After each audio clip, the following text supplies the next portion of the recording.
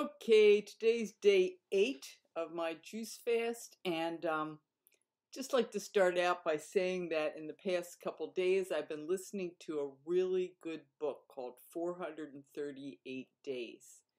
And it's about a fisherman who was lost at sea and survived on a relatively small boat. They said it was 8 steps long. When he try to get some exercise on the boat, and it said he had 8 strides before he had to turn back. So a small boat, and he survived for over a year. And the way he did it was by surviving on fish, birds, turtles, uh, I guess seaweed, and he he was used to eating raw fish, just raw food, because he sort of lived that very primitive lifestyle. He was from El Salvador, but he was a fisherman in Mexico.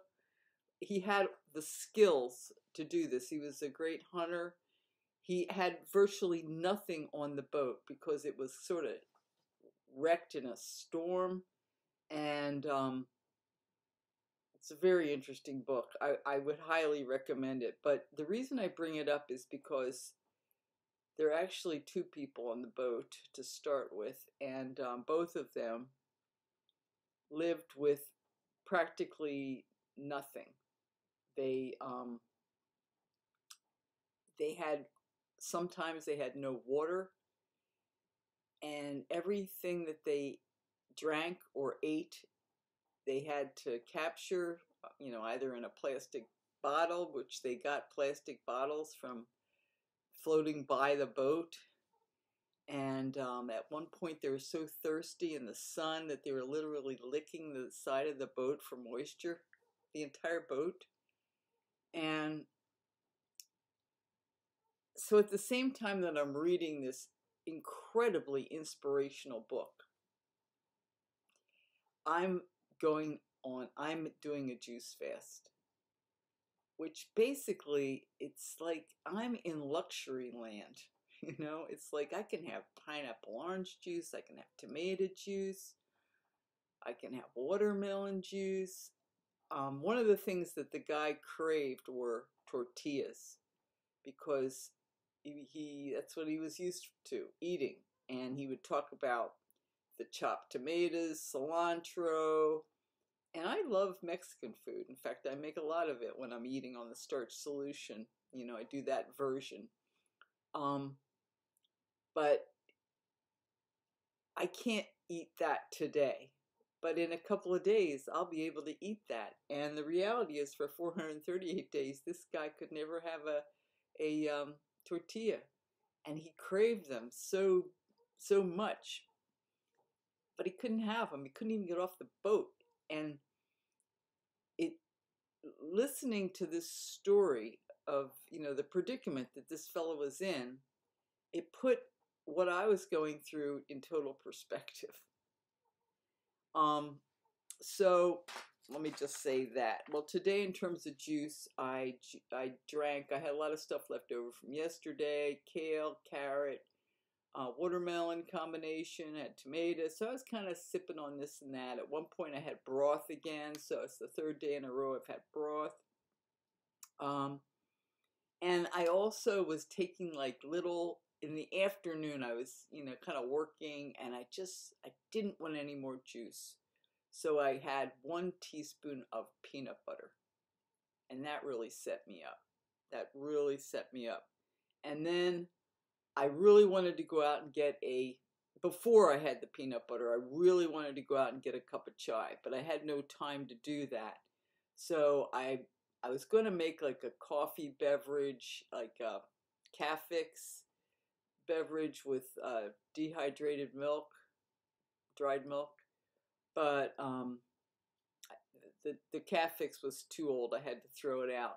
So what I ended up having was a strong cup of black tea with Swerve, which is a xylitol sweetener, and I put a little powdered milk in it. It tasted really good. It tasted sort of like chai. It was very satisfying.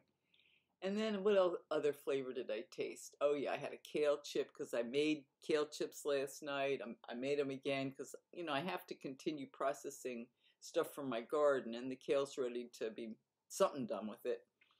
So kale chips was the juicing kale really didn't work very well. My juicer doesn't juice kale very well, and I think I end up wasting a lot of it. So I did get some kale juice, which is good, but I decided just to make chips out of it. So that's pretty much processed. I still have more to do. But I had a couple little kale chips. So I did like have little flavor cheats today. And that's where I'm at on day 8. You know, it's like that's what I did. I also made homemade sriracha, a hot sauce, because it's time to make that. You know, we harvested the hot peppers, jalapenos, and habaneros, and I had just a little taste of that. Boy, was that hot! I certainly couldn't, you know, indulge myself with that too much. So anyway, I did okay, and I did my yoga, I did my resistance training, I did my treadmill. I couldn't get in the sauna or the whirlpool because it was closed because the lifeguard called in sick. And so that's it. It's day 8. It's like I'm getting kind of tired of this, you know, but you know, have a goal. There's a reason for the goal. And so I'm just going to keep going on day 9, day 10. I'm not doing it perfectly. I generally never do it perfectly. In the beginning, years and years ago, I used to do it perfectly because I thought, oh, if I screw up one little bit, I won't get results. And now I know if you just take a little taste of, like, I had a little taste of strawberry jam, just to taste what it tastes like, it's not going to ruin things. I mean, you know, don't want to throw anybody off course, but that's sort of just the way it works that I found.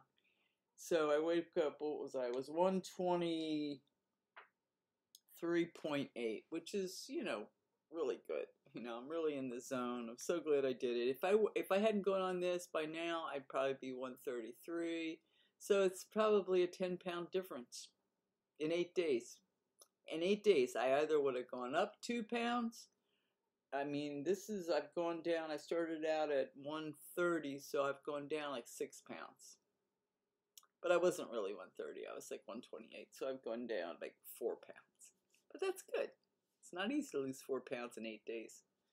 So that's my day 8 wrap up.